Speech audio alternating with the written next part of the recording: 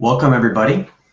My name is Gabriel Axel, and this is the second talk in the Decentralized OS, Decentralized Consciousness series as a part of the Singularity Net channel. So this is the second talk in the series that I'm giving. Singularity Net has a bunch of other Decentralized OS topics that you can check out, so hit subscribe if you're interested in following that. So this is the second talk. The first talk is titled The Evolutionary Origins of the Singularity, where we talked about a theory called causal biomimesis, in which humans are basically, since the dawn of hominins, or even earlier perhaps, since we've been using tools, we've been externalizing our mind, our cognition into the environment in the form of technological artifacts.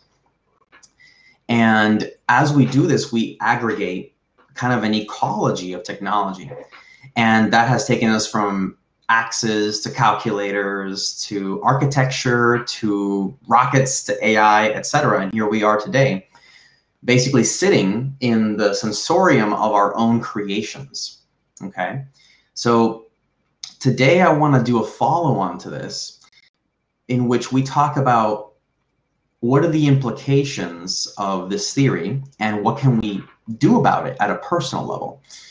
We titled this talk How to Personally Prepare for the Singularity, because we normally talk a lot about, in the community at large, in the singularitarian community and the tech community and so on and so forth, we talk a lot about how to prepare at a technological level and how to improve the technology, maybe even how to relate to each other differently to prepare for this.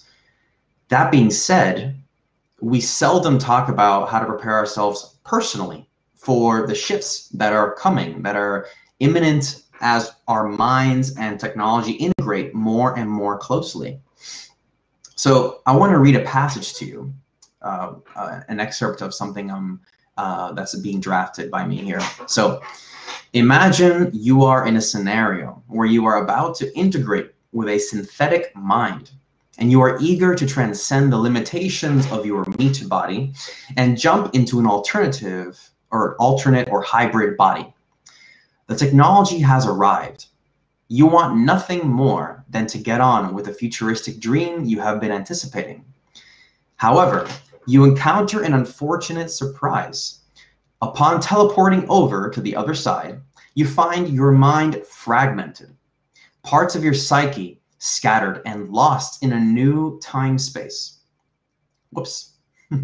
You didn't properly train for it and didn't rehearse the plasticity of mind and body that you would undergo. And instead of being conscious of the transformations that would ensue during your transfiguration, you had no context, and it just felt like a maelstrom of sharded consciousness. When you end up in the new body, you are not exactly you as before, but as if you had undergone an accidental brain injury or coma. You are still conscious, but functionality is significantly limited. And it's not like you can simply just go back to the previous state. This technology has just been released, and so while there's great excitement, there is much improvement to be done on the technology. Like a one-way trip to Mars, there is no return. So imagine that scenario in which we are arriving at this moment where we can try a new technology and it's really messing with our consciousness in a way that we're teleporting our mind or uploading our consciousness to the cloud or to a blockchain and so on and so forth, or what have you. And then you are not really prepared for the experience. Despite having been a big fan of singularitarian technologies, advanced technologies, and so on and so forth. So the idea of personally preparing for the singularity is about how to make yourself more prepared for this scenario. How can we increase the chances of success? And that's a great question to ask ourselves. How can we maximize the chances of success of our transition into the singularity? And we should prepare ourselves as well for the singularitarian transformations to be actually something gradual, not something that is necessarily all of a sudden. You know, as technology continues to accrue in our field and our society, there will be new transformations of awareness, much the same way that our awareness is changing as we adopt phones and gadgets and so on and so forth. So what I'm going to argue here is that we must first become, as thoroughly as possible, cognizant of the very constraints under which we operate as human beings. The constraints of our cognition, the constraints of our emotions, our body, our consciousness. These include the body, first-person perspective, time, language, memory, narrative, intelligence, and coarse graining, and various human cognitive faculties. So coarse graining basically means we simplify what we perceive to be reality around us so that it makes sense to our capacity, to our intelligence. Every creature on the face of the earth and the universe, ostensibly, is going to be coarse graining their perception of the totality of reality. And they're going to be doing so according to the constraints that they evolved to have, according to their niche, their environment, their eco-niche in which they evolved. Humans have the same. We've evolved in a three-dimensional body, in 3D or 4D time space, and we arguably for a large part of our evolution had to actually worry about survival. And it's arguable that we are not super well adapted to the current circumstances and even to the singularity. That being said, human beings have developed sort of mindware technologies, so to speak, or mind hacking tricks that allow us to kind of change the scope of our attention, our intention, and mess with our experience, our phenomenological experience, our first-person perspective. And so these things have been discovered to be trainable. They've been discovered to be trainable in various wisdom traditions, ranging from shamanism from ages ago to even today. Certain traditions such as Taoism, Buddhism, and so on have techniques and practices laden within them that actually work to transform consciousness in various ways. Now, we might think, especially in our post-scientific enlightenment era of human history, that these things are mythic structures of consciousness, that they don't have much value. I would argue that the cultural traditions in which these practices are done are basically like a mental scaffolding that allow these practices to take place. They are like extra layers that kind of color the culture and really present in a beautiful way the wondrous cultural displays of humanity that we can evolve in our mindware. Underneath all that, there are techniques that are done, such as meditation, qigong, breath work, and so on and so forth, that allow us to point our attention to different aspects of consciousness. One can theoretically, and I would argue practicably, separate those, even just temporarily, the actual techniques from the actual cultural and mythical layers, to be able to feel what is the core technique underlying a specific experience. And those techniques, I would argue, are largely replicable today because they leverage underlying human biology. I've described this in my my PhD thesis quite at length, that basically we have certain mechanisms of what we call bodily self-consciousness, or BSC. Bodily self-consciousness means the way that we process sensory inputs according to our body, how our different parts of our body process sensory input differently, sound, touch, and so on and so forth. And the bodily awareness is basically a constant statistic telling consciousness that you are located here and now in this body. And so it interprets all of experience or consciousness to be from the perspective of the first person, right? So you interpret your consciousness, you interpret reality, in a sense, to be revolving around you, in a sense. So in a way, consciousness is quite centralized. And what we could say here is that we're trying to decentralize consciousness. To do that, you have to actually try to yoke and transform your awareness with certain techniques. Now, as I've mentioned, to dive into this, we must act in, and we can do it again in a secular fashion. It does not need to don a spiritual look or a religious look. These are things that intelligently with awareness can be set aside or adorned as embellishments of the underlying practice. Having said that, we're interested in efficacy here and how to transform human awareness for the greater good. So briefly, in relation to my last talk on the evolutionary origins of singularity, since we are replicating ourselves, you may want to check out that previous talk in the series, which we'll link to in the description of this talk. We are constantly externalizing reality according to our current understanding of ourselves. So the technology we create, the AI we create, the artifacts we create are geared around our current understanding of ourselves, as well as the various behavioral levers and motivations that exist in our culture and society to create those artifacts in the way that they are.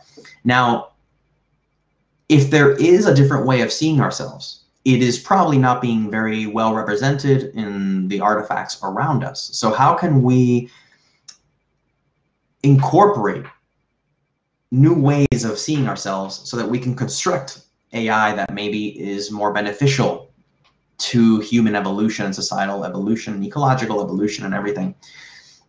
To do that, we actually have to cultivate the qualities in ourselves that allow us to see beyond our typical constraints. So for that, it's required to do these different techniques. And once we have those realizations online, those insights online, we can have better conversations with engineers. We can improve arguably human intelligence, which then gets translated into artificial intelligence in different ways. So because the first thing available to us is our constraints, meaning our human experience, we might ask, how do we make these transformations? Where do I start? I don't want to really join a cult. I don't want to be a part of this kind of like yoga bourgeoisie community or whatever it is, according to your preference. You just want to do these transformations. You want to experiment with your consciousness like a home biohacker. So to work with your constraints, the reasons why we want to work with our constraints are because they are something with which we are already familiar. And that's a starting point. And that allows us to transform our perception of the present conditions and reality that we are immersed in and we can perceive. Thirdly, the body mind, this integrated unit of awareness and this me body is a personal fractal of the greater whole, of the larger reality. It is a microcosm, and it thereby contains the seeds for realizing the latter, the macrocosm, the reality at large. Okay, so we might think normally that our body and our personal mind are very limited in our views of the greater reality, and that's certainly true and arguably true. Having said that, it's quite maintained, and I'm definitely not the first one to say this, is that we are a microcosm, that we have bits of all the elements, so to speak, that we need to kind of piece together a model of the bigger picture and realize it and start tasting it. Okay, so now the singularitarian transformations are expected to be, in a sense, somewhat like how the microcosm, the human fractal, transforms to realize the bigger picture of what's really going on and other ways of perceiving, other ways of knowing. So you could argue that the most advanced AGI, or artificial general intelligence, that can think, that can operate with the general intelligence of a human being and well beyond it, that AGI could be like an oracle that knows everything and is connected to everything in reality and can give us the best information for us to be as efficient and have the greatest amount of well-being possible. That is kind of an analog, or analogous to the totality of reality that we're not always capable of perceiving from our own point of view. And so The singularity is, in a sense, us merging our personal mind and body with this bigger vista, this bigger kind of mainframe computational structure. And we can prepare for that. Transitions from the personal mind to this kind of mindplex of fused human and AI minds. We can prepare for that by learning to kind of hack our consciousness now. And I should say that this is more disciplined and sophisticated than simply popping a psychedelic and tripping out. Psychedelics are can be, under the right circumstances for certain people, very useful eye-openers. They're the first kind of the way that people pop and become aware of a bigger picture, and it induces a big sensation of awe and rapture. Having said that, it is not quite the same as being able to program and cultivate your endogenous awareness, right? Your embodied worldview every day, at an everyday level, at a very mundane quotidian level, to be able to experience those vistas and to be able to integrate them with the right intent, practices, and awareness. One can do it, and one doesn't need to become a celibate, a monk, or any of these things. It simply requires you to change the way that you pay attention, at least for certain periods of the day. So basically, one of the points of inspiration for this is nature. Now, we're not talking about any kind of regression from where we are in human evolution back to some sort of prehistoric, archaic consciousness where we're using stone tools, but rather we're talking about understanding that nature is a complex evolution of millions and billions of years of time and experiments of physical matter. And where we are today with nature is basically a beautifully complex system of various complex relationships at an informational level. So what am I saying here? That nature, as it is, in its kind of raw form, right, unadulterated by culture and human society and all that, is a treasury of complex relationships, of complexity, meaning a way of sensing we can sense information in nature to inspire our consciousness. Now, that means letting yourself be inspired by nature and the relationship between your mind and nature at large, just intuitively, as well as cognitively and emotionally. You can learn to make your perception more fine-grained. So you can kind of start to dissolve the intense coarse graining, meaning the intense simplification we have to operate from a kind of ego perspective in everyday life and society. By connecting to nature, you can let yourself be inspired. So nature is, in a sense, a repository of information. It is also a repository of information for IoT, for Nature 2.0, for actually hooking plants and fungi and all these things up to actual devices to read out information. Having said that, the human perception is able to also just plug into this without necessarily any technological add-ons. So our perception is essentially a virtual reality of the underlying physical substrate. Our current understanding of the physical substrate is that it is simply the body, the organ, anatomy, and the brain. And it's just neurons and so on. And that's the current limit of our scientific understanding right now. And that's where we are in the year 2021. And that's what we know, that physical matter is what we can detect with our current instruments and neurons and blood flow in the brain, etc., chemicals, neurotransmitters, so on and so forth.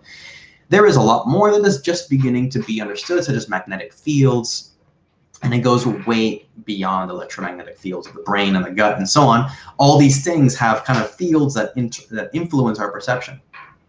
Nature is constantly interacting with that, and so is everything around us, electronics and so on.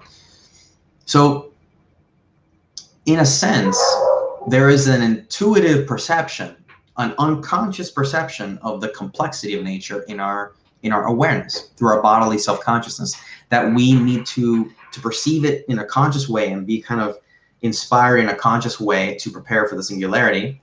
We need to actually kind of point our attention to those mechanisms and understand what it is that they're doing. So there is generally a rough progression of these techniques that can be, these non-ordinary consciousness techniques that can be applied and implemented at an everyday level just by practicing anywhere between 10 to 40 minutes a day in a kind of systematic way.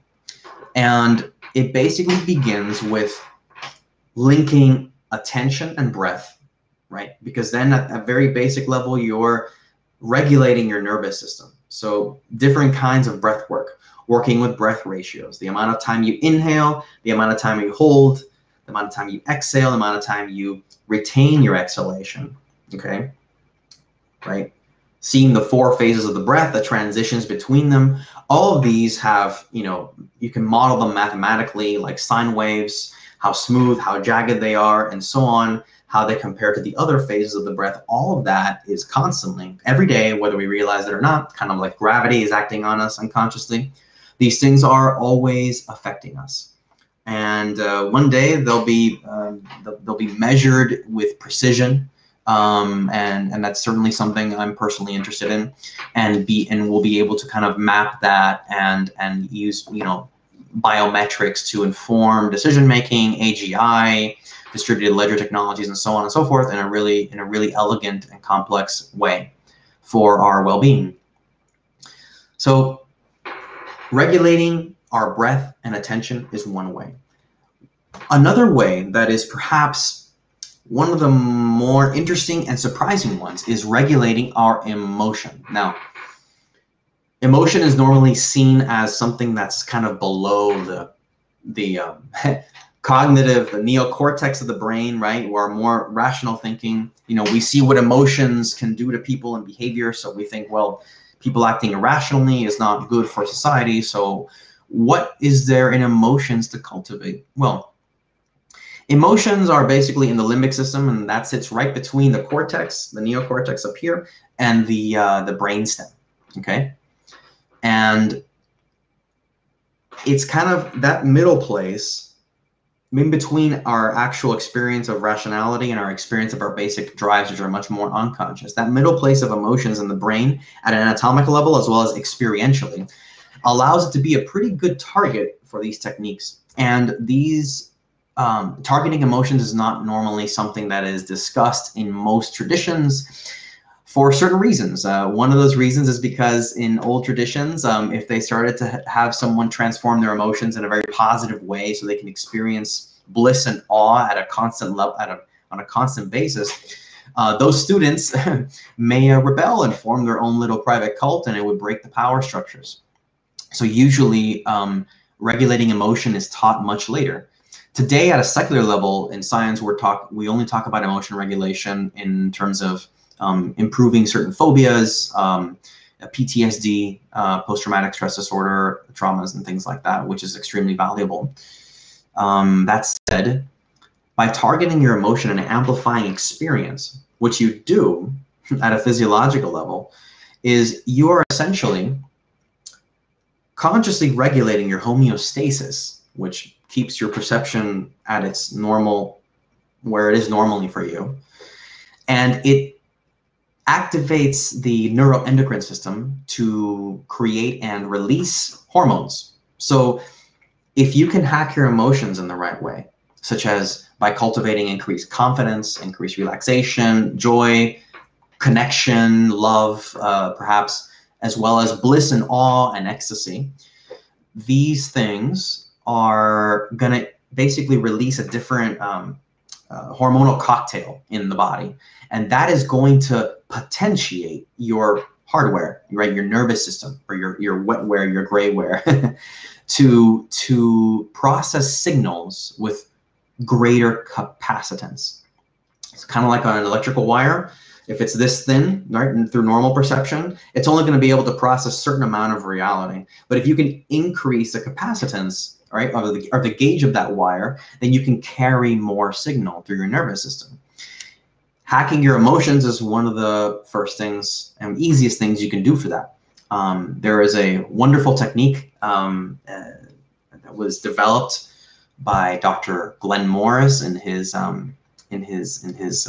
system for kind of, tuning the nervous system and experience and awakening kind of new energies in the body, so to speak, called the secret smile. And the secret smile is basically you're smiling, and from the outside, no one knows why you're smiling. So it's kind of secret in that way. What you're doing is, in a sense, self-generating the emotional kind of activation within yourself. What you do in the secret smile is simply take a memory from your life in which you've experienced some positive emotion like peace, confidence, love, etc. And you mimic it, bring yourself back there in all your senses as if you're going back there, and allow yourself to gently smile, actually. You can actually do this right now. You can just close your eyes, think of a positive memory in which you experience relaxation, confidence, awe, wonderment, connection, joy, love, anything positive. Just pick one, whichever one comes to mind first. Don't spend too much time on that. And then recreate the experience in your mind and amplify the emotional valence of that experience so you're almost smiling, even lightly. Could be kind of very gently if you're kind of around other people or you're not used to smiling. Or you can let it kind of glow in your entire face and kind of, as if you're in a field of awe and wonderment. And then gradually you let go of the memory and you're left with just the ability to, on a moment's notice, activate this emotion. Now, that's going to send a certain kind of hormonal cocktail through your system. And that is going to allow you to process information slightly differently. So if you're curious about that, I teach that, and I talk more about that. You'll see the links in the description and in my kind of my learning offerings and so on. So by getting a kind of emotion amplification and then attention and breath energy, you can start to increase the capacitance of yourself to perceive more than what you're normally used to. This then allows you to kind of shift your normal mental homeostasis, the kind of the virtual reality that your brain creates in your experience, as your experience, and you'll start to see that things feel different. That's when you start to realize that your experience and your underlying hardware are linked, not just in ways that is known conventionally, but you can actually play with it. Some people will call this a placebo effect. Sure, the placebo effect is something that's not well understood. It could be hacked. It's basically more like the meaning effect, right? You can generate basically a virtual meaning for yourself, and if it allows you to regulate yourself better, and if it doesn't endanger other people or yourself, then more power to you. So once you do the breath, attention, the emotion amplification, then you can from there go to focusing on specific areas of your body. So when you get into specific areas of your body, you can focus on how that part of the body and the glands in that area, what that feels like from inside yourself. So you have to take your attention, go down like a little elevator shaft in your mind, and imagine like you're perceiving from those areas. You can try your head, your throat, your thoracic area, then your gut, and your legs, your pelvis, your legs, your knees, your calves, your feet, and so on, and even below. And even above that, you can kind of place your awareness there and imagine what it would feel like to look out from those places. When you couple that with breath, energy, and the emotion amplification, you start to perceive things differently and new capacities open up. Okay, so there are a lot more of these techniques, okay, that I am not even talking about. However, those are kind of a very basic way and quite advanced way in a sense because of generating non-ordinary consciousness in a stable way with practice. Currently, what's done out there is focus on mindfulness, and I refer to those as first wave approaches to mind, body, non-ordinary consciousness generation. Basically, the first wave is about kind of like just calming your mind and being aware of what's happening. Very useful.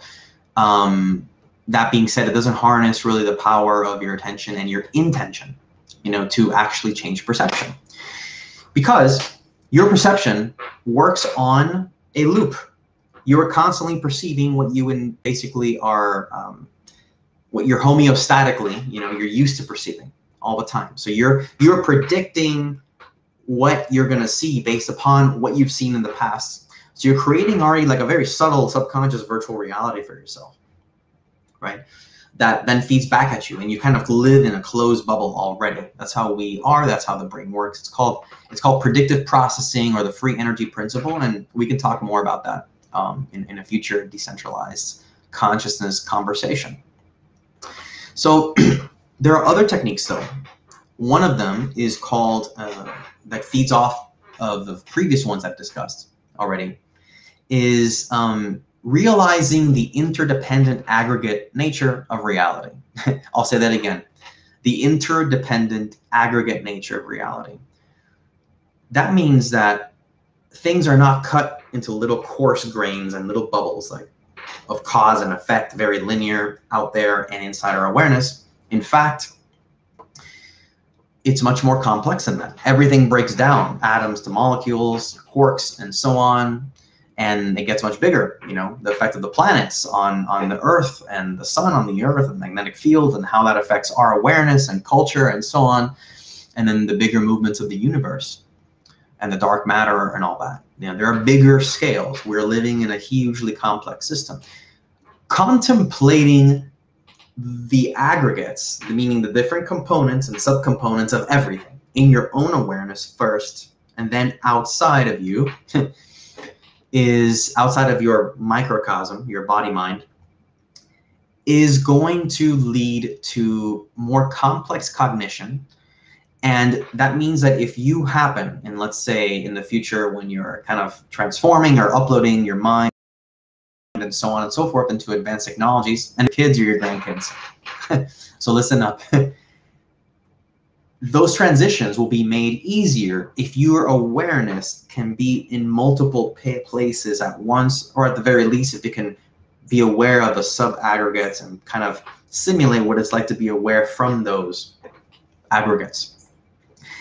This practice is called Maha Mudra, M-A-H-A-M-U-D-R-A.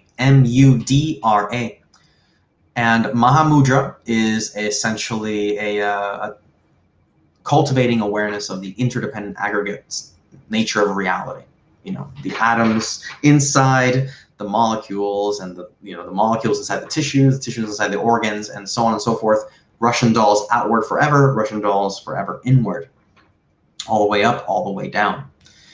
And so this is a technique that allows you to spread awareness more in different parts of awareness, or spread consciousness inside different aspects of reality. Also, it pays well to simulate what it would feel like to be aware of another complex system out there, such as what would it be like to be looking out from the perspective of the sun, or the moon, or a robot. You know, what is the perspective of these things? And if you can really cultivate the other basic things like your autonomic nervous system, your hormonal activation, then through the emotion cultivation and amplification, it's going to be far easier to allow yourself to ask those what if questions, or what would it feel like questions, and hypothetically put yourself in another perspective, another vantage point, and see yourself from the perspective of other people, other animals, other parts of the ecosystem, other parts of technological artifacts, and other parts of, you know, the universe, potentially, at least simulating them. Because that will, even if it's just a moment flash of simulating what would it feel like, just 1% of the truth of that, you will then shape your awareness, and your awareness will expand. And you'll be that much more aware of the macro picture when you're integrating with bigger parts of reality technologically. So the kind of the point is to cultivate your fusion and transformation from your personal microcosm to the macro, the bigger reality that is not easy to perceive as it is because of the filters on our awareness.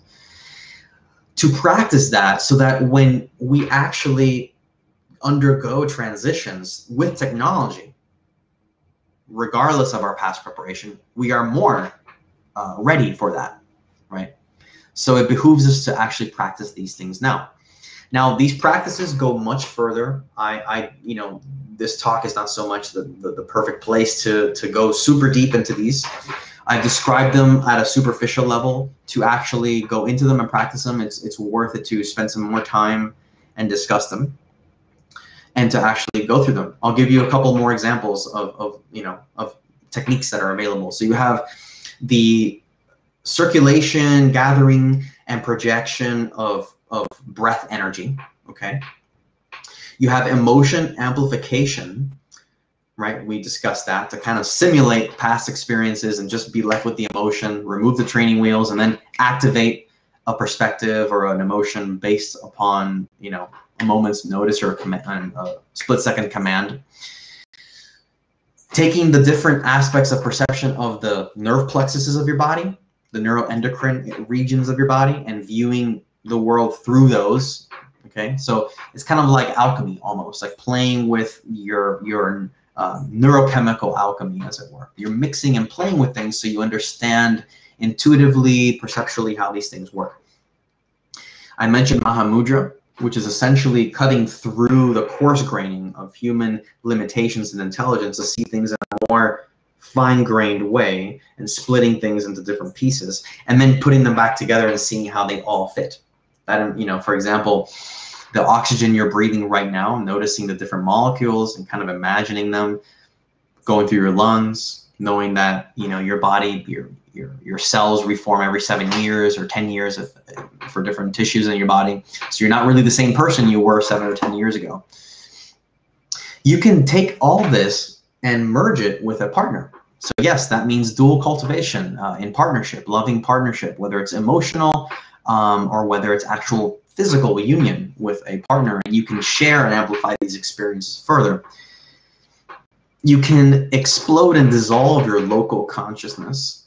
You can do illusory body practices, meaning kind of like seeing what emerges from your unconscious if you relax awareness and have low lighting conditions, looking into a mirror and seeing what emerges. And those things that come from the unconscious and reveal a lot about your emotional makeup and so on and so forth. So then you can take all the elements that you've been playing with and kind of dissolve them into basically just greater and greater emptiness. That doesn't mean dissociate from these things. It simply means being aware that at the very center of all of this is really non-locality, and not just thinking this, right? But actually realizing it. And it's a progressive realization. Even if you have a one-time flash experience, then there's a process of integrating it. Question, how do you amplify them with a partner? Well, those are, first learn to amplify them within yourself, and then start to play with, you know, doing it with your partner. You can circulate breath and emotion energy between you by creating kind of like little virtual circuits from the top of your head to their top of their head, and so on and so forth. And it's best done when they are aware. You don't want a power differential there. So, you know, do it with loving consent and connection with the person's humanity, not treating them like an object. Of course, that goes without saying, and yet it's worth saying. And so you can do various things. Then the actual physical connection, you know, the coital connection with the person.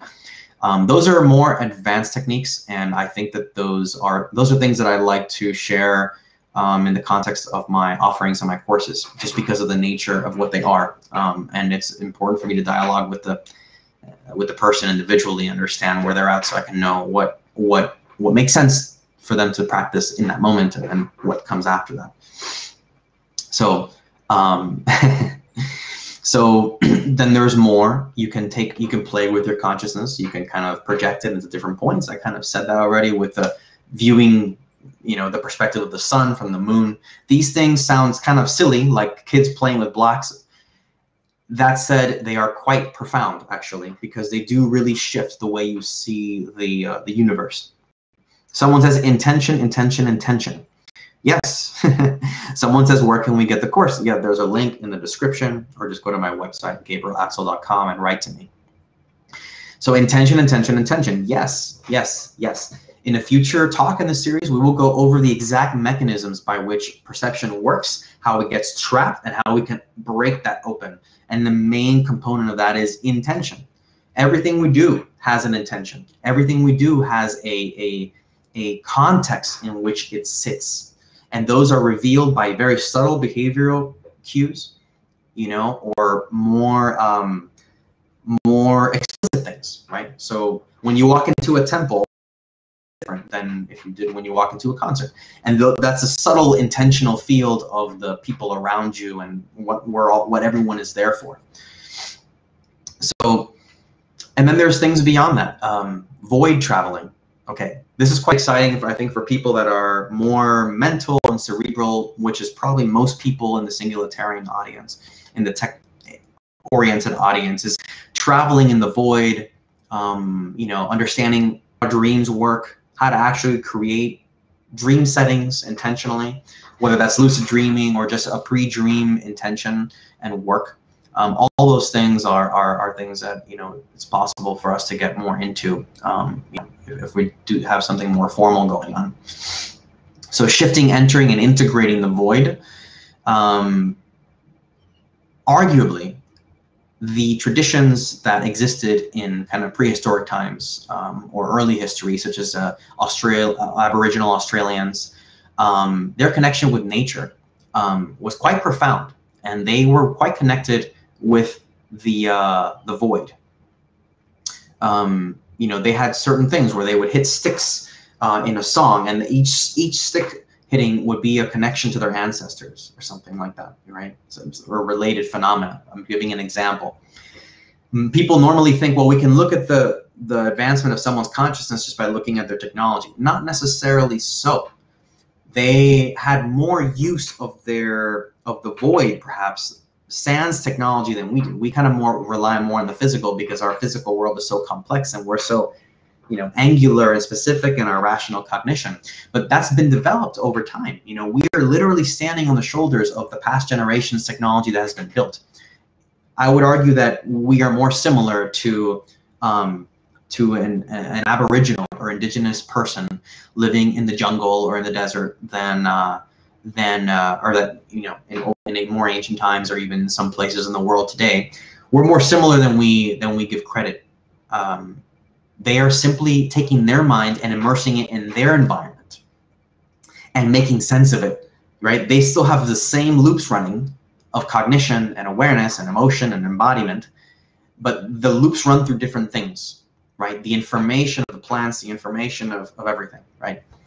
So all these things give meaning to the human experience, and in a sense, you can argue against or for that all day long, and that's an endless debate, frankly. So rather than go through all of that right now, I think it's more useful to say that humans, because of our limitations, including these limitations or these constraints that will be present when we interface with, you know, more advanced technologies, these constraints must be worked with. They must be acknowledged. They must be sort of understood and given and allowed their natural meaning to take course, right? We don't try to escape the body.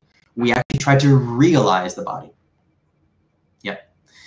So there are some questions, and I think we have some time for questions, and maybe we'll even have time for kind of a mini meditation of sorts. Someone asked about lucid dreaming. So yeah, so lucid dreaming. A lot of people try to go straight to lucid dreaming. Lucid dreaming is you know, there's various ways to get into it. There's tech that kind of wakes you up when you're sleeping using certain lights and all that. If you're lucky, you know, make a really strong set of intentions to aware of when you're dreaming. Eventually, gradually, you'll become more and more aware. However, you don't have to be perfectly lucid to consider something lucid dreaming. It's kind of like a gradual spectrum, a gradual scale. So you can be aware of your dreams and while you're dreaming to some degree. You can be kind of conscious and reflecting. You can be aware that you're dreaming, but not exactly control it. That's right. So there's the obsession with controlling the actual dream content is it's kind of it's very fascinating. It's just a little bit you're kind of overshooting with that idea, right? To do some thrill seeking. Oh, let me intend myself to fly and do some crazy thing. All very fun, of course. It's very plausible. I've done plenty of that. I know people who've done plenty of it. And yet you can go earlier. Just become aware of when you're dreaming. And to do that, the secret sauce there, you have to do it while you're awake. View reality around you as if it is a dream. And I don't mean dissociate from reality. I mean simply just become aware. So start looking at your experience. Find the witness in the back of your kind of awareness, looking at everything. So right now I'm giving this talk. I could be just in myself and kind of aware of my mental and my kind of emotional embodied experience, my breath. I can also look at myself having that experience. And then I can look at myself having that experience of looking at it. I could go back and back and back. The idea is just to be aware and see if you can do that, not only when you're awake, that's the first part, but then also when you're transitioning to go into sleep. There's also another technique I teach it in full in one of my courses. So out of respect for people who have actually, engaged in that and invested in that, I won't give it all away now. The whole idea is that before you sleep, you undergo a kind of self preparation, visualization that prepares you kind of pseudo-hypnotically in a way to as a pretext or as a preface, let's say, to your dream. Okay, and that gives you a lot of the benefits of dreaming. It's kind of like dreaming awake a little bit. Of course, in a safe setting where you're sitting, eyes closed, you're not driving in traffic and so on. Someone asked earlier, can we automate, non-dual awareness? I think for that to be useful, one has to cultivate it themselves, and that's part of what I'm arguing here. What I'm making a case for is you need to have tasted something, right, to kind of know what you're even looking for. Imagine if someone kind of just hit you on the side of the head, and got you into non-dual awareness, and that was the automation process. I know that's not what you mean, but you want to actually experience what it is like to get into that yourself. And non-dual awareness, just to make a kind of a point here, and I say this with all the respect and compassion in the world. 90% of spirituality. No, let's be generous. 85% of everything that you find out there is like garbage, basically. People talking about non-duality like it's not, and it's not actually that.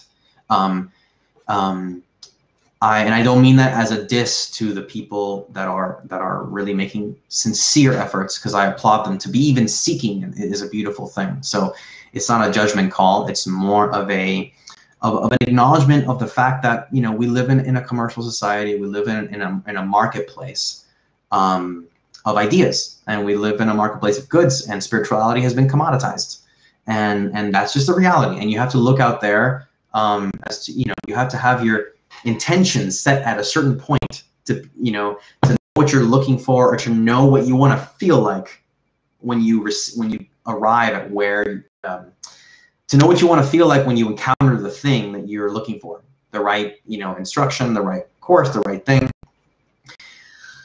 to kind of go with your gut a little bit, as well as use your mind to kind of feel it out and see it. So keep that in mind. So a lot of what you hear out there as being termed certain things like non-duality and all that stuff is not actually what that is. Okay, so, and I'd argue that it's much better to do some breath cultivation, emotional activation, to allow your mind and your body to be potentiated and to have the capacitance to actually process those deeper experiences. And then go into naturally falling into mindful awareness, naturally going into, you know, contemplative states, and then into non-dual awareness. So you perfect your practice, and your practice will perfect you, and step by step. So when monks used to go into meditation, these monks were like lifting bags of rice, okay, like throughout the day. They were physicalized. Today, when we have, we're telling people to meditate, we're telling people that have been sitting all day or standing doing nothing, you know, using their mind in an intellectual job and a computer, sedentary people, right? Most of us in society.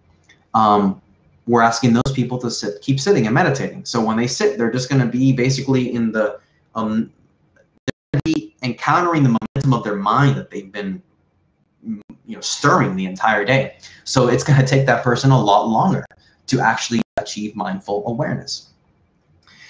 I would argue, I would promote, based on what I've experienced, what my friends have experienced, what many of my students have experienced, is to first amplify the capacities of the body and let that naturally bring you to stillness, or do that first and then sit in stillness, and you will feel a lot more and you will get a lot more out of it. And you could be sitting on a meditation mat for 25 years and not accomplish that much, frankly. So, although I know plenty of people who have, and that's amazing. So there's different approaches. So hopefully one day we can, and it's kind of in the works, I should say, to actually bring this and merge this with artificial general intelligence, and to kind of bring this into distributed ledger technology and so on and so forth with biometrics. So I know there are some more questions. I'm going to, and I can take more. I just want to do like a very brief meditation, right? And I hesitate to even call it a meditation. It's more of like a moment of awareness, and a different kind of awareness, okay? So I can't see the faces of those on your shirt, somebody asked. Well, there's a bunch of Greek philosophers. There's Heraclitus, Aristotle, Plato, and one other one, I can't quite remember who it is. Oh yeah, Pythagoras. Heraclitus, Pythagoras, Aristotle, and Plato. Sort of a rat pack. Not together in time, but, you know, across time. So I invite everyone to just momentarily close their eyes.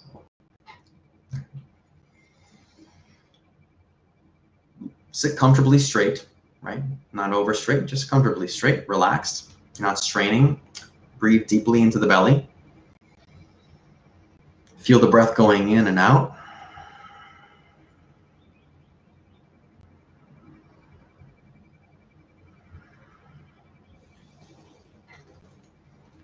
So take your awareness that's in your head, right? You're kind of aware, looking out through your eyes, behind your eyelids, right? That's like the center of your awareness.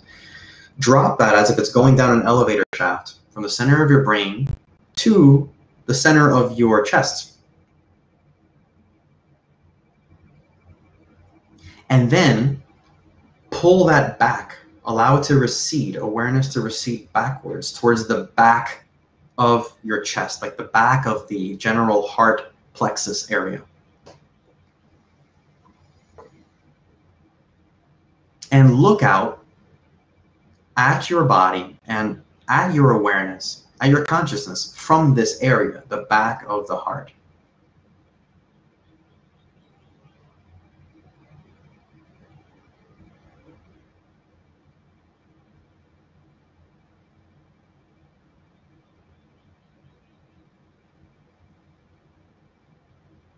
And intend that you are connected to your deepest wisdom, whether you want to call it your wisdom, your higher self, your soul, whatever works for you. And now look out at the world from this area, from the back of the heart, as if you were sinking to the bottom of a pool, and you're looking up from the bottom of the pool through the water at the light, at the diffuse light.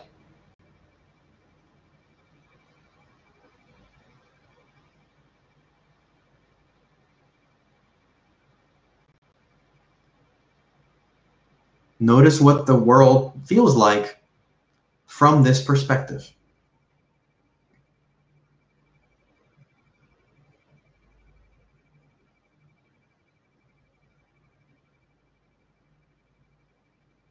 Imagine that, you're connected to this area of your body, which has to do with kind of, you have the physical heart, you have the area of your body that embraces things, embraces others, catches the wind with your hands, with your arms, the thymus gland, which has to do with immune response, oxytocin, right, connection. Look out at the world from that area, as if you're kind of like embracing or connected with the world. You can pick a part of the world that you're, comfortable with, just embracing a vista in nature.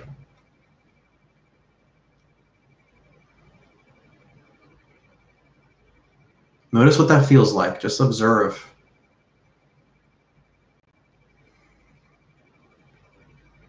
Enjoy that moment.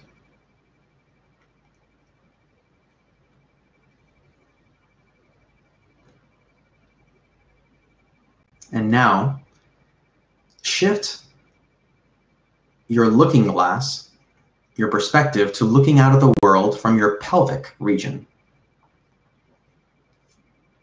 Look out at the world from your pelvic region.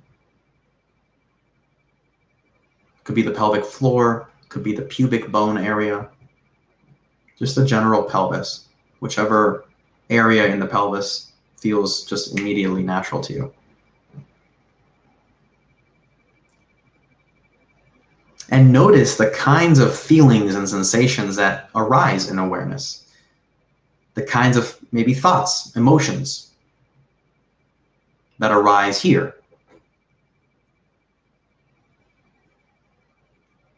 Notice what the world looks like and feels like from this perspective.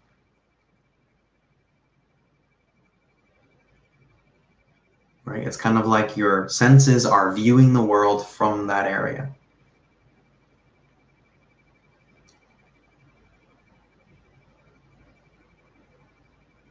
Observing, kind of taking very gentle note.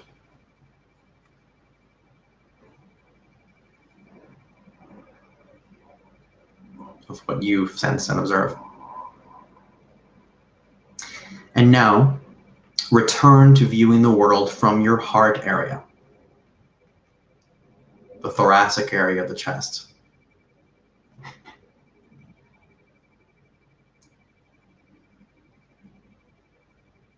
And notice the difference. Notice the difference.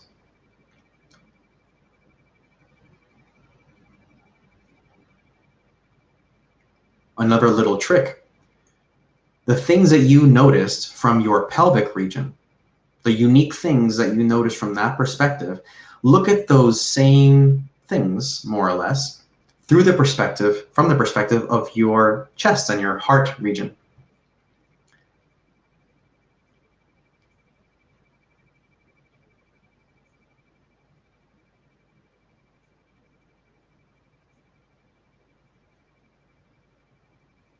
Notice if they feel different when you look at the same things in the world or feel the same things in the world from the perspective of your heart region.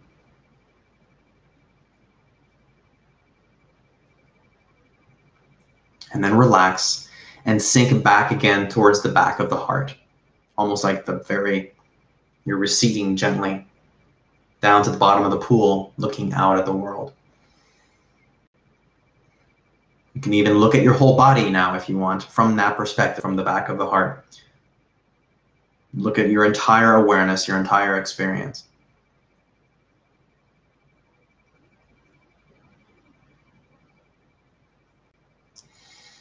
Take a deep breath. And then open your eyes when you're ready. So, you may have noticed that the kinds of things you see and the kind of way it is perceived changes depending on where in the body you're looking from. And that's no trick, it's no coincidence. It is simply that our perception is not just happening through our eyes over here, right? I mean, that's what we see, this is what we hear. Sure, those are just the sensory perspectives. But there is a dream logic, a dream consciousness that is constantly happening, like an ocean in our psyche. That is made up of many different factors and can be looked at from many different perspectives. And you will perceive differently. So if you look out at the world from these lower centers that are more associated with kind of like, you know, our relationship with the world, our stickiness with other people, all that sort of stuff, our desire for safety, security, you know, kind of like our root awareness, right? The lower regions and the areas, the functions of those lower areas of the body have a lot more to do with just general physical existence, right? And then you look at it from here, they feel quite different. The perspective looks quite different. What if you looked at everything from a perspective that was a bit more rarefied, subtle, refined, and so on? The characteristics of it would start to shift and form. And so then from the back of the heart, that is a way of looking at experience from not just within your own little world that carries all the shit you've accumulated all day and confusion and, you know, personal experience, recordings, interpretations, and so on and so forth. That, you know, every time you record an experience emotionally, mentally, physically, and you remember it, you're creating a simulation of something and you're playing, you're remembering it. That isn't actually reality. That's part projection. It's an interface. It gives you information about out there, like 50%, but then like the other 50% is like just you and what you bring to the table. And the percentages could change, of course. It's not fixed. And so looking at it from the back of the heart is a more impersonal way of looking at things, a way of resolving conflicts that perpetuate themselves through just habits. Somebody asked, why is it harder for me to look from perception of the lower part of the body? That's because those lower parts of the body are more dense, and perception normally happens from up here. Also, bodily self-consciousness and neuroscience, it's been shown that your torso has a big relationship to kind of just, you know, your position in space, just basic awareness. And then your head is kind of a bit more refined in terms of where are other people, where am I, where are my ideas? I look here, I look there to find my ideas. If I ask you a question to remember something that happened 17 or 18 years ago, you might have to look over here because you're actually accessing different parts of your brain to do that.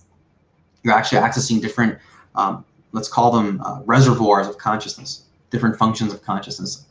And when you look lower in your body, those are more dense, more occluded, they're harder to access because they actually want to be unconscious because that's where your survival is.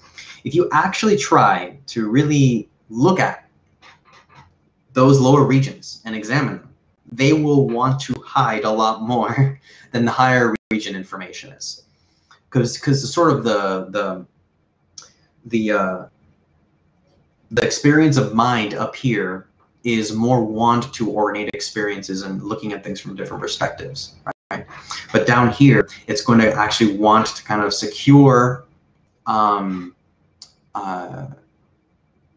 of your safety and doesn't want you to question that, right? That's the toughest part, because you can become a pretty person, you can become a someone who loves meditation and is just up here all the time, kind of it's kind of exaggerated, right? You cross your eyes, you're looking, you're working on your third eye or whatever, you know, your connection to other things, and you're kind of ignoring this.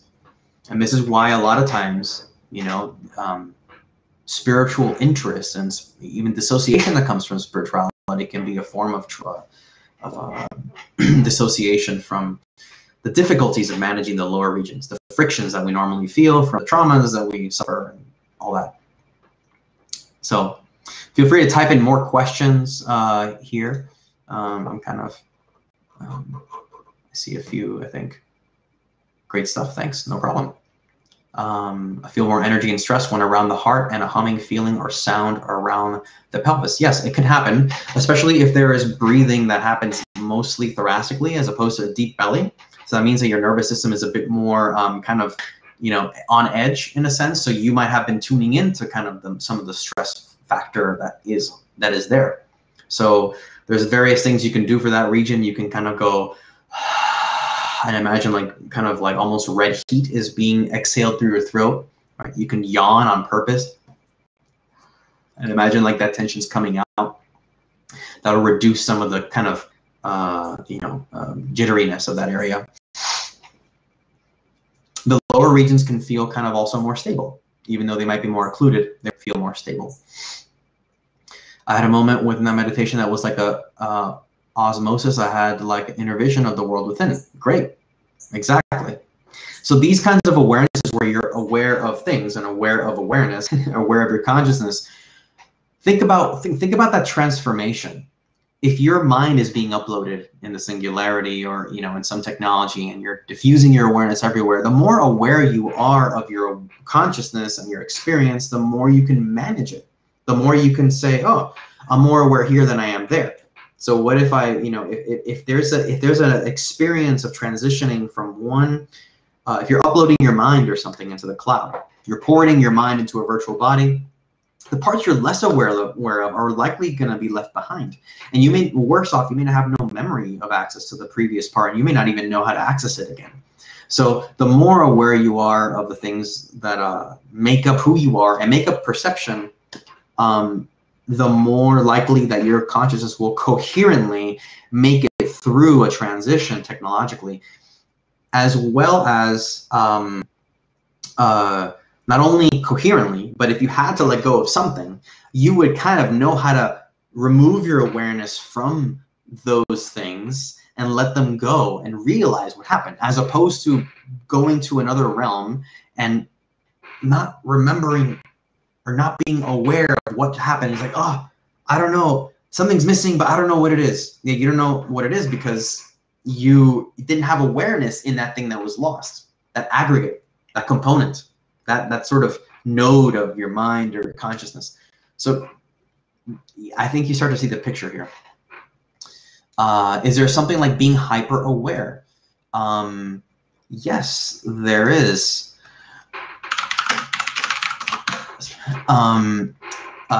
Yeah, I mean, you can create like a super surveillance system to be aware of more things all the time. And that is not something about becoming paranoid, right? If you have a tendency towards paranoia and you start applying this, you're actually distorting the benefit you can get out of it. You're kind of distorting the ultimate gains, and you're the paranoia is based on fear, right? So that's a lower region issue that's not being resolved as you cultivate the higher regions. That's why ascension is spirituality. Constantly, going up and only being aware of these upper regions and colors and things like that is only going to go so far. It could actually stop you from focusing on resolving other things. Take DMT and skip the meditation part. I wouldn't take it, but it would be interested with someone who concerns himself with spirituality, awareness, consciousness, thinks about such substances. Yes, well, personally for me, that was a big part of my journey. Kind of, I studied the brain in a lab because of a lot of the experience I had had. Some of those were endogenous, natural, just occurring, meta-awarenesses occurring in different ways. Others were through psychedelic, things. I have to say, psychedelics are a complex topic. They're not that straightforward. A lot of people that do ayahuasca and DMT actually blow holes in their awareness, and they become more susceptible to negative external influences afterwards.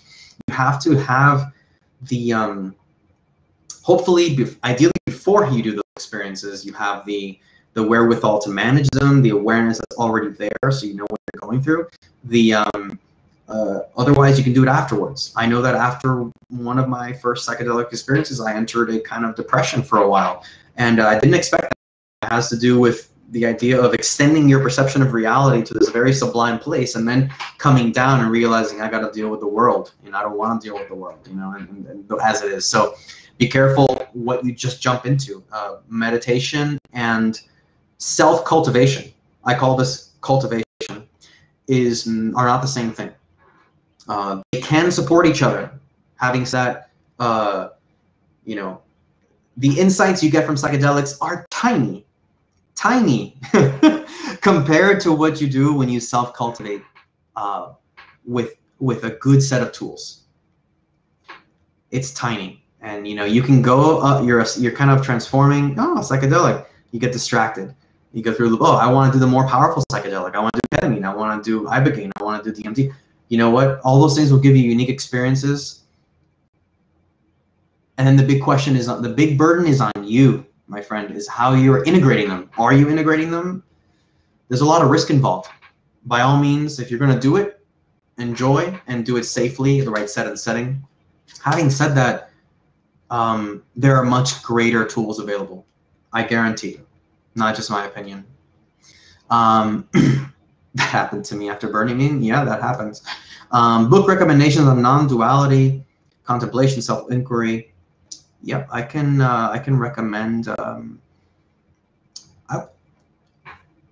There are many recommendations I can make. I can say check out the works of John Jones. It's quite good. Perspectives on the world and fear.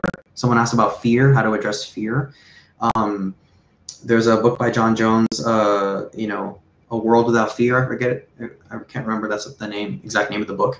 He has a couple other books. I would also recommend the works of Dr. Glenn Morris for actual energy cultivation in a much more kind of multivalent way, let's say. And Dr. Glenn Morris is the person who developed The Secret Smile, which we did earlier, very early on, where, you know, he discusses how to do this stuff with a partner, discusses how to travel in the void, how to do the, you know, the pre-dream work, how to travel in the void. I said that already. And non-dual awareness. All that stuff is in that curriculum. The links are below in the description of this video. What natural set of tools would you recommend? Those, the ones I just mentioned. I would suggest working with breath awareness and emotion cultivation, and attention and intention in certain ways to maximize your chances of success. You can go do meditation for ages. You could do just Qigong for ages. You can do yoga asana or yoga movement for ages. And that will get you, will prime you. Those individual things will get you a certain distance, so to speak, and they'll prime you. But you want synergistic practices. And even Ben Goertzel, CEO of Singularity Net, if you've read his books, talks a lot about cognitive synergy, open cog, the kind of the underlying engine of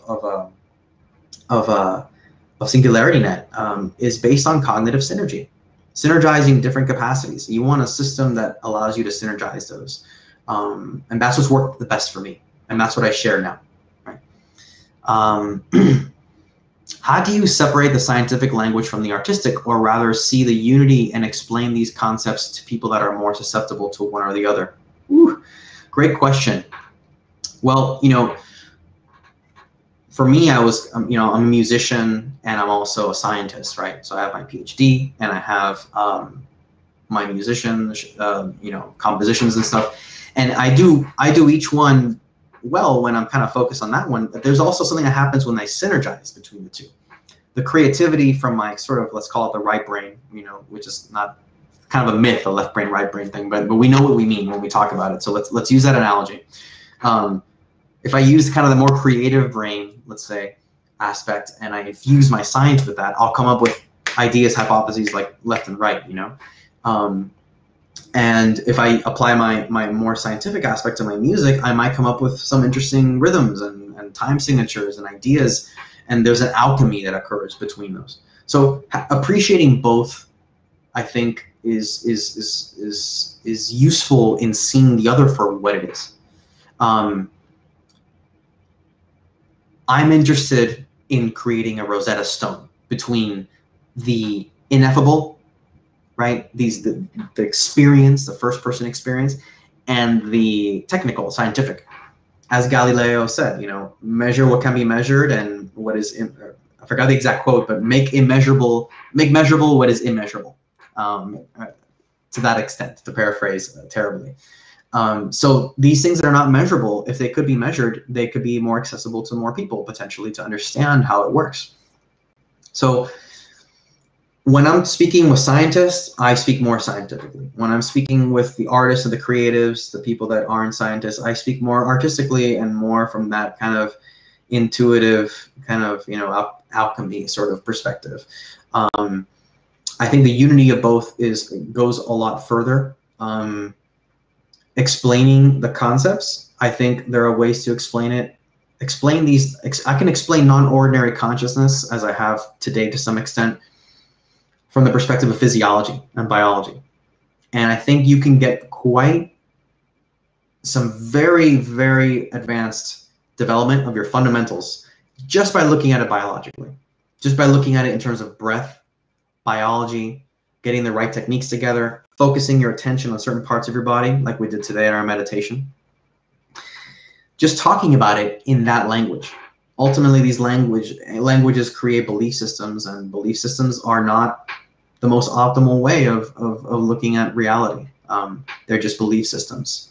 So science is very beneficial for helping us collectively get together, right, and understanding things from a common ground and making changes to public health and to government, you know, based on evidence, because it's such a big world, you know. We can't just willy-nilly say things, and someone might have experiences that somebody else isn't having, and, you know, so science is important. Science is important. And we want to make these things that aren't yet scientifically understood due to lack of funding, due to lack of, you know, interest, recognition, awareness of these things, appreciation of these things. We want to get those things to be more measurable. Until that point, though, we must cultivate them, because that's what's going to make us not be fooled when an AI comes saying, well, I'm intelligent, I'm human. And we're like, oh my God, you're so shiny and metallic and you're beautiful. And like, well, can you understand, you know, do you understand consciousness in a deep way? Are you having experience? I think the bar for the Turing test is much higher the more you cultivate, because you'll always ask, oh, can an AI perceive what I'm perceiving through non-ordinary consciousness? Can it have the imagination I have? And so, you know, these are kind of questions that hopefully Singularity Net is going to play a big part in asking, in answering, as well as decentralized finance, as we start to kind of turn everything into reward for everyone, you know, monetize everything. What needs to happen for this field to get more attention? Well, in my last talk, I give the kind of the foundation for giving importance to these things, which is basically, hey, we're replicating ourselves, and we're replicating ourselves not according to our highest capabilities, but to just kind of an average level. And we have a limited time window, because AI is being constructed that'll take more and more place in our lives, it'll occupy more attention from us. And our kids will be born with AIs and robots that may not be feeding them the best version of themselves, right? It'll be like a little loop, and the human will end up not being as smart as it could be because the AI dumbed it down. So for us to get out of this, we need to first realize that AI and the future of AI is fundamentally a matter of human intelligence. And then having the right conversations with the engineers, engineering those insights, finding ways to translate them. I have a very rudimentary kind of framework for it that we can talk about it in a future talk. And is meant to stimulate conversations with engineers you know, blockchain developers and so on, to create you know, a decentralized autonomous consciousness or mind and so on, which is something that is in the works. If it's something you want to be involved in, please write to me and let me know what it is that you do and what it is that you want, and you know, what it is that you want to see in the world, and we'll kind of take it from there. So to get more attention, it needs to be appreciated. People need to cultivate the attention and to understand from the talk I gave last time that it's actually imperative that we do so, that AI increases capabilities. And for AI to do so, we can't just go on simulating everything through machine learning. We have to actually have AI. We have to be inspired to create the right architectures, and to be inspired as such, we need to appreciate the mind in that way. The reason Ben Goertzel is where he is, aside from his brilliant intellect is also because he appreciates consciousness in a very far-ranging way. He appreciates Taoist models of human morphology, consciousness, traditional Chinese medicine. He's able to kind of see these things and appreciate that. And so when you ask, if you're here on this channel, you've probably either heard of my work or Ben Goertzel's work or Singularity Net's work in general, or Sophia, the robot. This isn't for granted. This is not just something we're stumbling upon. Oh yeah, AI could have some cool consciousness something in there. Okay, let's move on. No, this is here for a reason. It's important. It's existential, actually. So refer to my previous talk to understand why it's existential, okay? And why there's a natural ethical question that arises from the fact that we're replicating ourselves according to our vision of ourselves, right?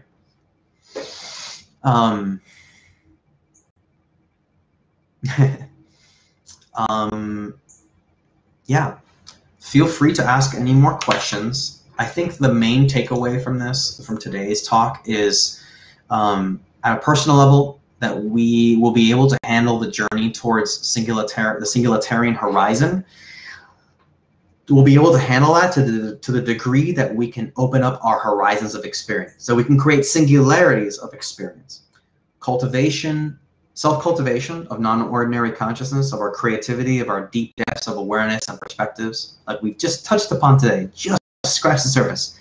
Cultivating that breeds singularities of experience, and that helps to foster the psychological preparedness for a technological singularity.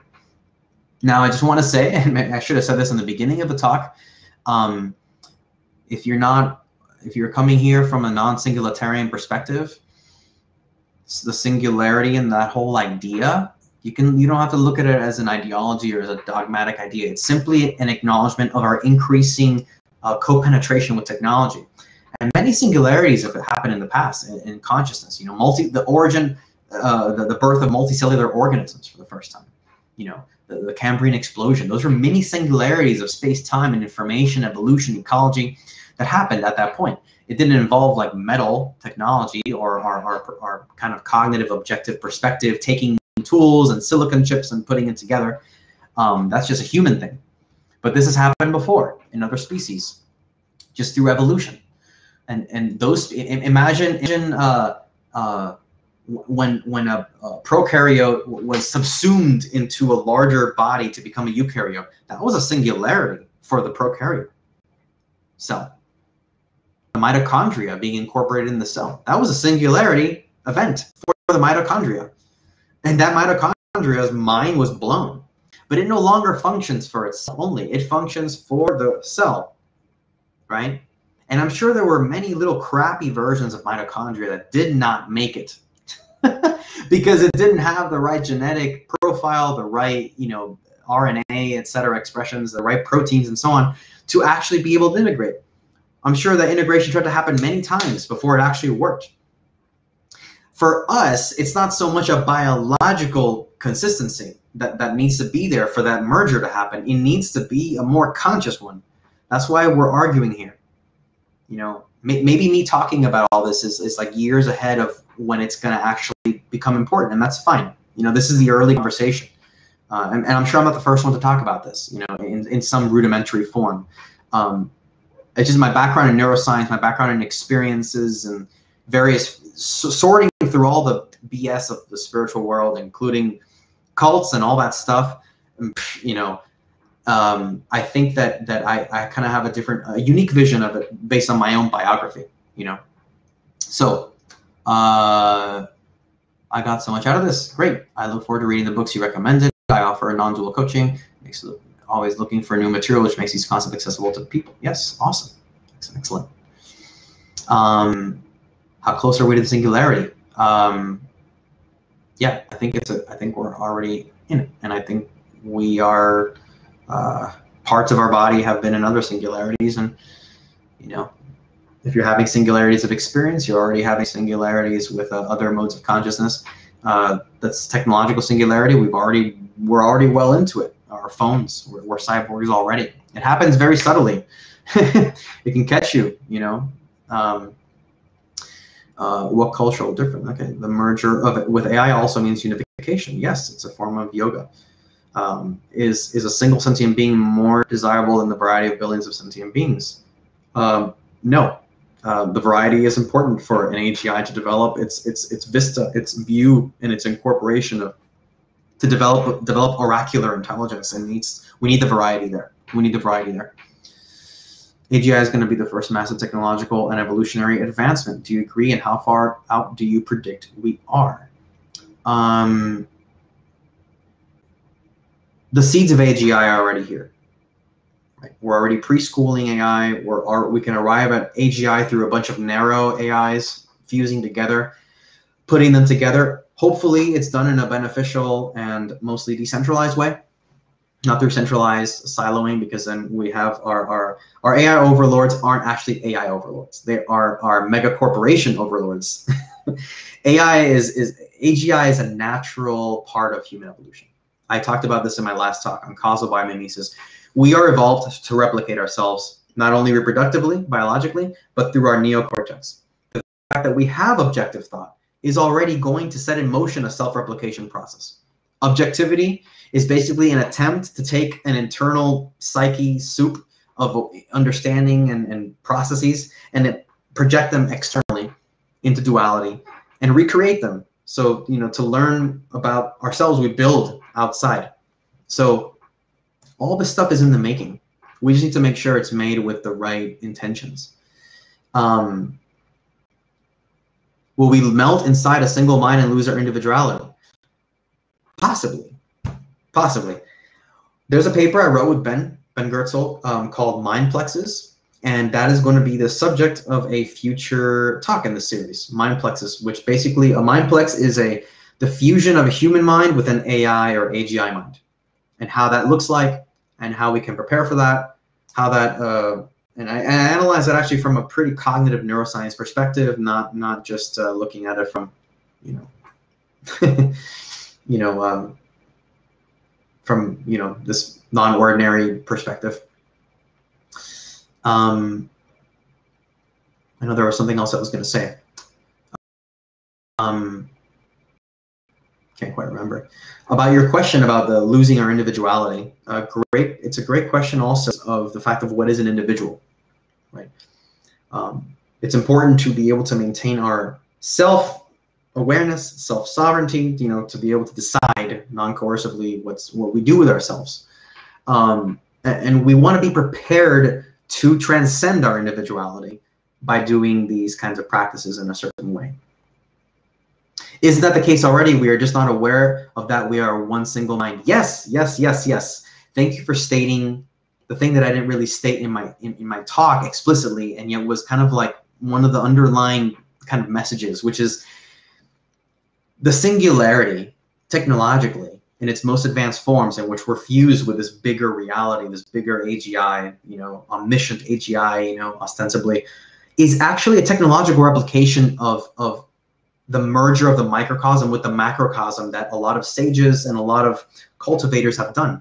And that is the whole reason why you want to prepare yourself for that, not just at the level of non-dual meditation, but embodying that and actually translating that to each nerve plexus and the experience there, and letting go of stuff that doesn't believe in that, letting go of aggregates in yourself, conscious and unconscious, that do not believe that there is a fundamental kind of unity with things. Unity does not mean lack of boundaries, I should just say. There will always be the individual body. You got to take care of it. You're not going to touch the burning stove. You're going to burn yourself. You're not going to let someone, do something to you that's not in the greatest benefit.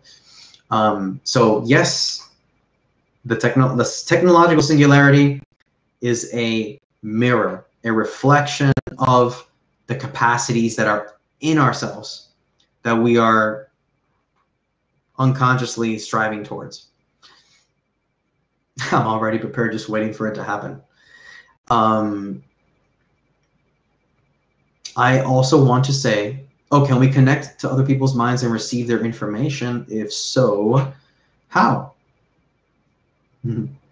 So that's called psychical abilities. That's what that's referred to. There's a lot of attention in society on psychical abilities being just, can you read what number I'm thinking about right now? How many, what number am I thinking about? What am I thinking about right now? It's not like that. There are people that can supposedly claim they can do that. I don't find that very impressive, whether it's true or not. What I'm more interested in is perceiving the subtleties of my own mind. And what I've noticed is that the more you can perceive the subtleties of consciousness within your own microcosm, your own fractal of awareness, the better you can relate and perceive that in other people. Whether you want to call it mind reading, telepathy, and so on and so forth, is up for debate. But what I would say is that your degree of empathy increases, and you kind of perceive things at a sublinguistic level and at a translinguistic level. The things that are not being said, the person's vibe becomes much more able to be detected. So what if we can measure that one day? That would be fantastic. To be able to measure that, you kind of need to know where to look. And to know where to look, it's helpful to start cultivating these things. Can people hack our minds? Sure. We are subject to external influences all the time. We live in the shadow of what is called an egregor. Egregors are basically group and the kind of group psychical mind. If you walk into a certain city and you live in a certain city for a year, you will be influenced by the collective mind. And a lot of it has to do with just basic habitus, meaning you walk into a room full of people that are, I'm going to borrow my friend's example. You walk into a room full of ballet dancers that are just stretching, and it could be a kitchen you walk into and they're stretching with their legs on the table and stuff. When you enter the room, you might naturally become more straight just because you're entering the room. You enter a comedy club, you might be more ready to laugh more. Who knows? It's unconscious influences are always at play. So our minds are constantly being hacked in a way. The idea is, do you have the self-awareness to notice when that happens and to prevent negative external influences from taking over? And for that, you need to know the bounds of your awareness, where the leaky, porous places are, avoid situations and things that leak. Avoid authoritarian spirituality, very important. Don't always believe what you hear. Try different things. Keep an open mind. Ask yourself in your gut, in your heart, does this feel right to me? More questions. The collective mind is the egregor, E-G-R-E-G-O-R-E. The collective mind is an egregor. Yes, it's like an egregor is a cultural mandala that basically influences things. So you look at these old Buddhist tankas, these old paintings where you see like a Buddha in the middle and then you see these little floating gods and goddesses around them. They were great at portraying those things. We don't really have those that many today. But if we had one of the world today, you could just draw various historical things, technology, the US dollar, the petrodollar, the world economy, capitalism, all those kinds of things are influence the egregors that we normally that we bathe in, and that influences our thoughts. When I lived in Hong Kong, I could feel that the group egregor in Asian peoples is much more collectively minded, and people are ready to kind of take care of the pandemic together and do it all together. Whereas in the U.S., in the Western societies, especially the U.S., there's such an emphasis on personal freedom that you kind of actually sabotage the greater whole. Imagine if like one of your organs decided to say, screw this body, I don't give a shit, I'm gonna rebel, I'm gonna stop operating.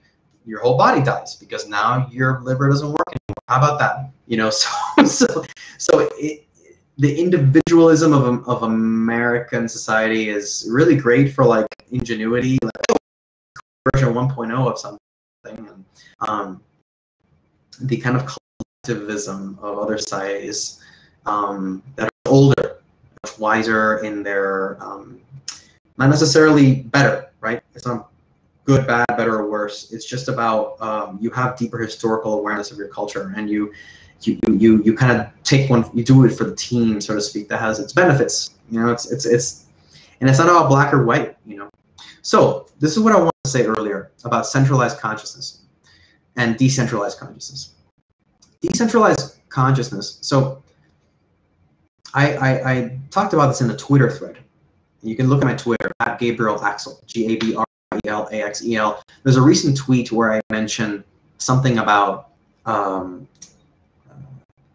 that we're all flat earthers, but the people that believe the earth is actually flat are just a special type of flat earthers.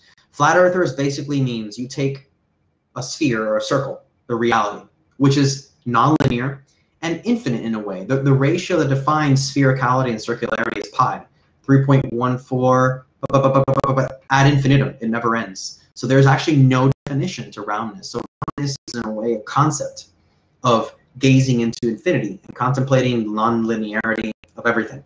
So being a mental flat earther, which is what I think most people tend to be, is, in a sense, we all are that way, or different parts of us are that way. We're all working together to, help each other, improve the situation. So being a mental flat earther is like taking the round sphere and creating a tangent based upon it. So if I take this and I go on a tangent, that tangent is my worldview. And I'm creating an extrapolation of my worldview, and I'm applying it to other things when it doesn't pertain at all, right? My worldview based upon my point that I decided to take a tangent on and applying it to everything else does not acknowledge the infinitude, the multiplicity, the multivalence, the polyvalence, the beautiful multiplicity of the world. So a centralized consciousness would take tangents and kind of like constantly extrapolate its own perceptions and apply it to everything else.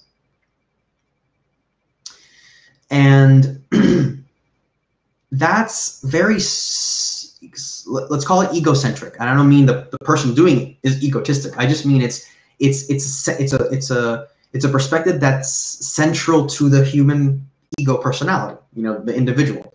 Now, what would it be like to decentralize consciousness? What's decentralizing consciousness means, really at a deep level? Well, it means that you're, number one, at a basic level, able to take other perspectives. You could argue that one of the big things we suffer from in the world is a lack of ability to take perspectives, right? If we could take perspectives from all over the world, we would transcend so many limitations, beliefs, egregores, and so on, just by taking perspectives. We might default to a central perspective when we're at home, taking care of our family and so on. That said, you can learn to operate multiple things multiple spheres of awareness at the same time. And that comes much more easily when you're actually doing self-cultivation practices, right?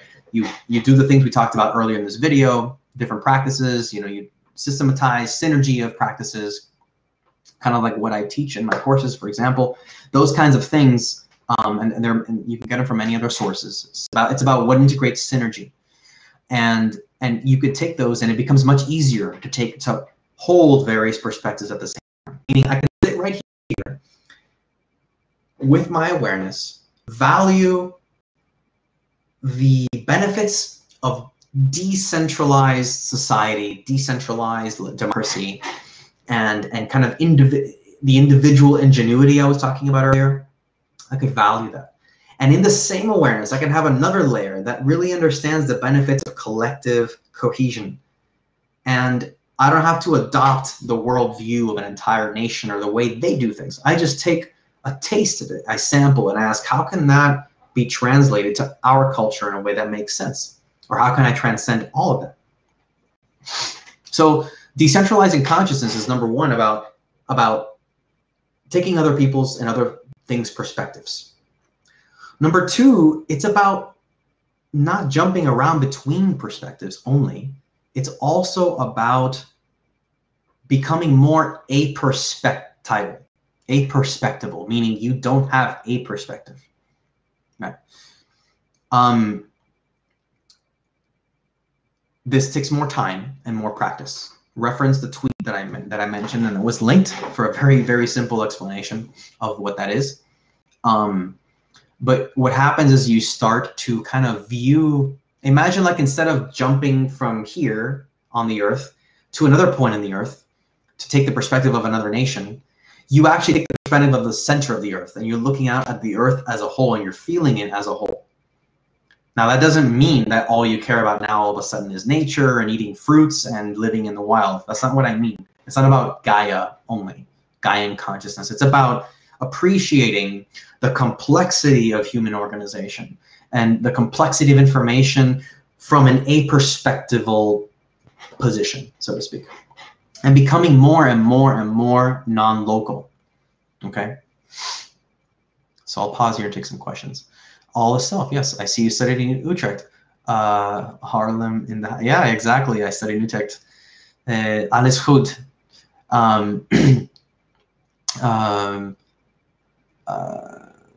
Groupthink is an inferior state of existence than self-sovereignty. Well,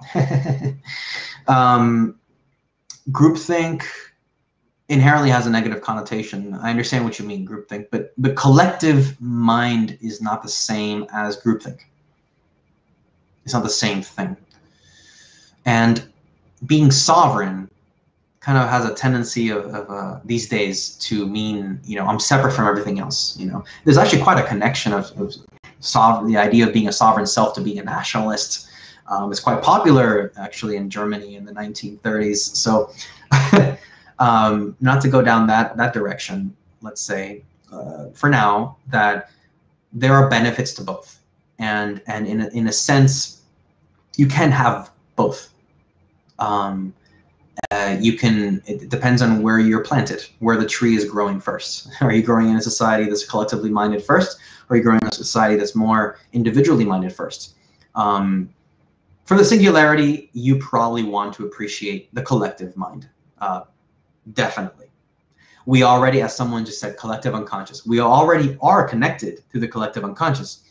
People that are really, my individuality, my self-sovereignty, too much, distort, actually become more mired in their limited kind of the limitations of their ego personality, and that's not going to benefit anything related to the singularity. I can guarantee you.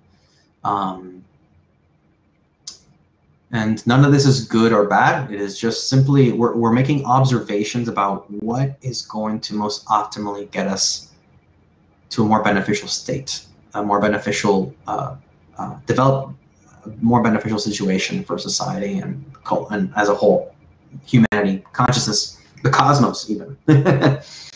So, and I mentioned this in my last video, we want to do all this from a perspective of altruistic intent.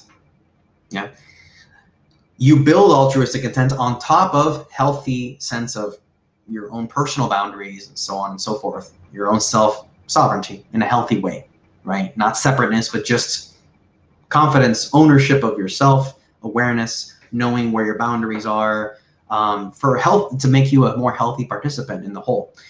And then from there, altruistic intent, right? We want the greatest good for the greatest number of people. And you can really do some good to, you know, see the bigger picture by doing some of the things we did earlier, looking from the back of the heart, so on and so forth, taking the bigger perspective, letting go of you know, our unconscious notions, our crystallized emotions and trauma and so on and so forth. The intention is the issue. Yeah, the intention is the core of a lot of things, actually. Yes, it's we'll talk about that in one of the next talks, about how intention, even unconscious intention, really, in a way, determines attention and how experience goes. Can self-sovereignty be implemented with singularity, decentralization, and AI? Yes, it depends on the connotation of self-sovereignty. If you mean sovereignty like nobody enters my castle, my moat, my rights, me, no, that's kind of like a very crude version of sovereignty, and it's the way most people use sovereignty now. It's kind of doing a disservice to the power of the word. So that won't survive the singularity at all, and the decentralization. You can, however, have self-sovereignty, meaning you are aware of what makes up in the individual. You can be aware of the influences of the external world on your personal field, which neuroscience has shown there's a personal field, like it or not. It's more like a cell wall that allows things in and out. It's not a hard wall. right? So you don't want to pretend you have a hard wall. You don't. You know, forget about it. You have a soft, permeable wall, and you want to be aware of what comes in and out. You know, it's like a firewall and a VPN. You know, you want to know what's coming in and out. You want to allow the things that are beneficial, the things that are not, you kind of leave them out. So someone said auric field. Yeah, auric field is the way people have called the peripersonal space, which begins with the center of your body and ends at the end of your middle finger when you stick it out in front of you. Anything beyond that is outside your peripersonal space and gets processed differently in the brain. That's in many scientific papers, including in Nature, in Neuron, which are the highest impact nature publications in science. So they don't refer to it as the aura because we're speaking different languages there. Having said that, they have a nice rigorous definition, and that's all covered in my PhD thesis. So the self-sovereignty can be maintained, meaning you are engaging in a fair system of consensual, voluntary exchange.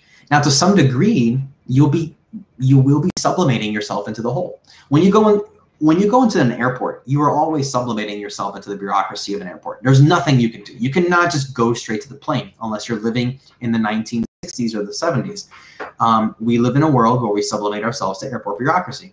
If in the singularity, you will not be in full control of the things you're interacting with.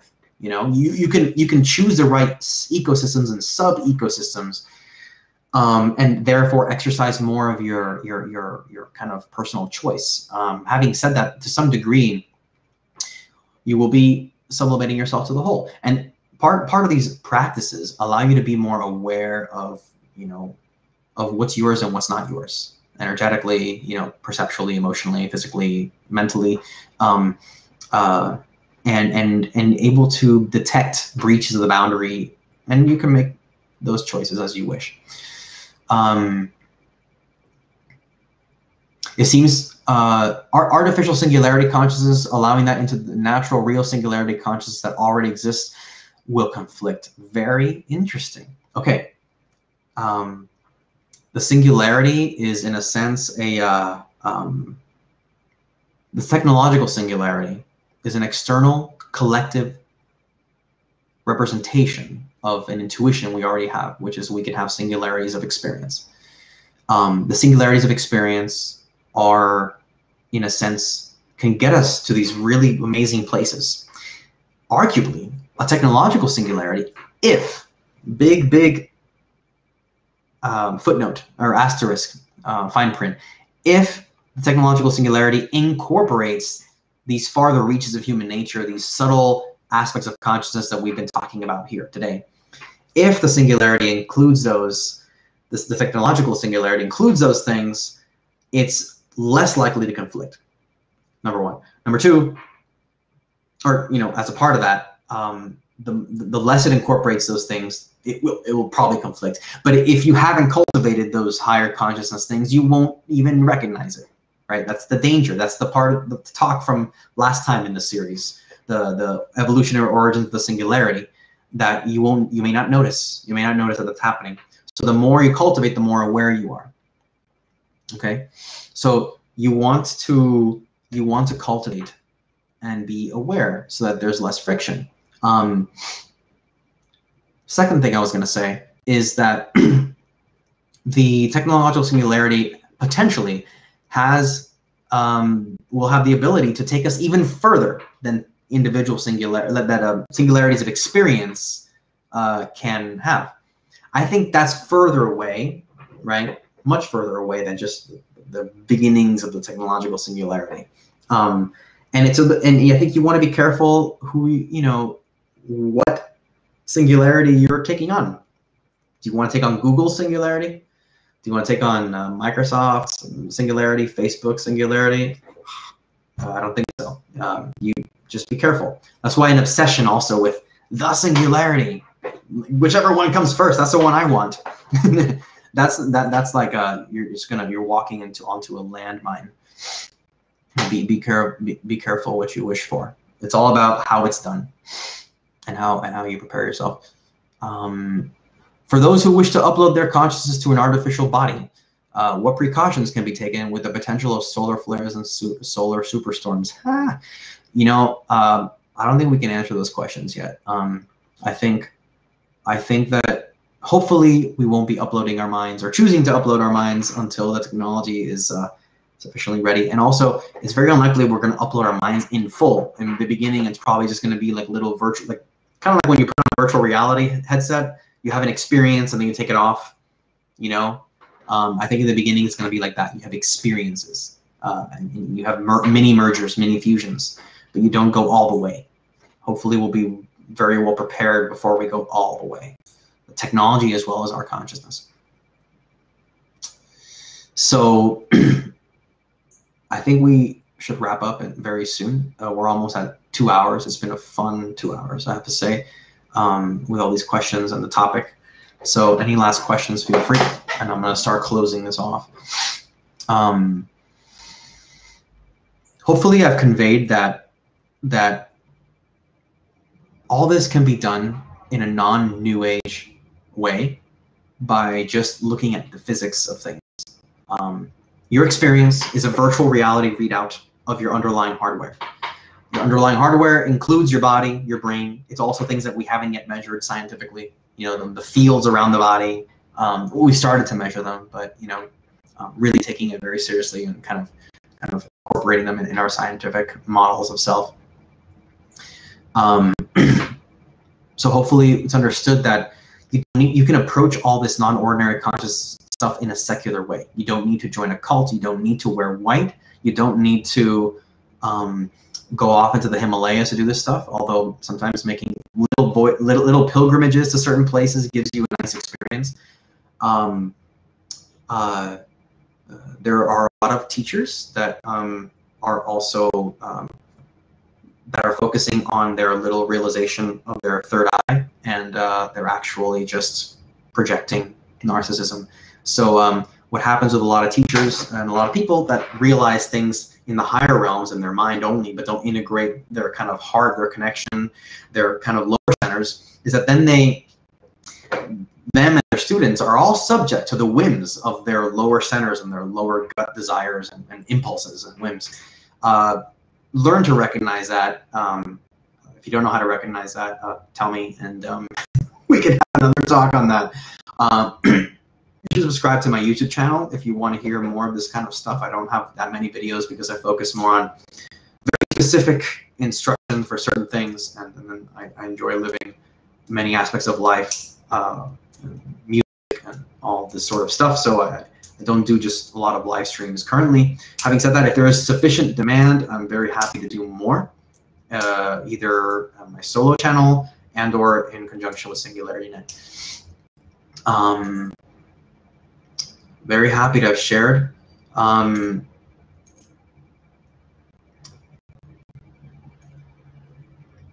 could we control those lower center desires? Yep, it's important to understand the things that come from there. And we did a meditation earlier, if you saw, that we were viewing from the perspective down there. Those are the most unconscious parts. You need to bring awareness there. Take a look at my website. The links below the video right now, like the integration work, neurophysiological integration, learning, etc. You can take a look at all that and have a sense of what we're talking about here. So, yes, what's my name? My name is Gabriel Axel. Gabriel Axel Montez is my full name. Glad you like it. Glad you like the content. I'm really glad. Very glad you like the content. I'm glad it's been useful. Look, I'm very happy to always share these things, you know, because I tend to, I've gone through my experiences and I just enjoy life, I enjoy the gift, sort of heaven that is on earth, so to speak. I treat reality here on earth as it is the virtual reality that we're in search of. It's kind of a singularity in a way. So I enjoy that, and then I enjoy having these conversations with you, and also working on the underlying principles to help translate this stuff to technology, so we can you know, extend this stuff to other future generations. So I wish you all the best, and stay tuned for next time. We will do more talks in this Decentralized Consciousness series. Check out the tweet that was referenced. Check out the more information if you want to know kind of a bit more of what's going on my side of things from the self-cultivation perspective. I'm happy to be in touch with you. So thank you, Singularity Net, for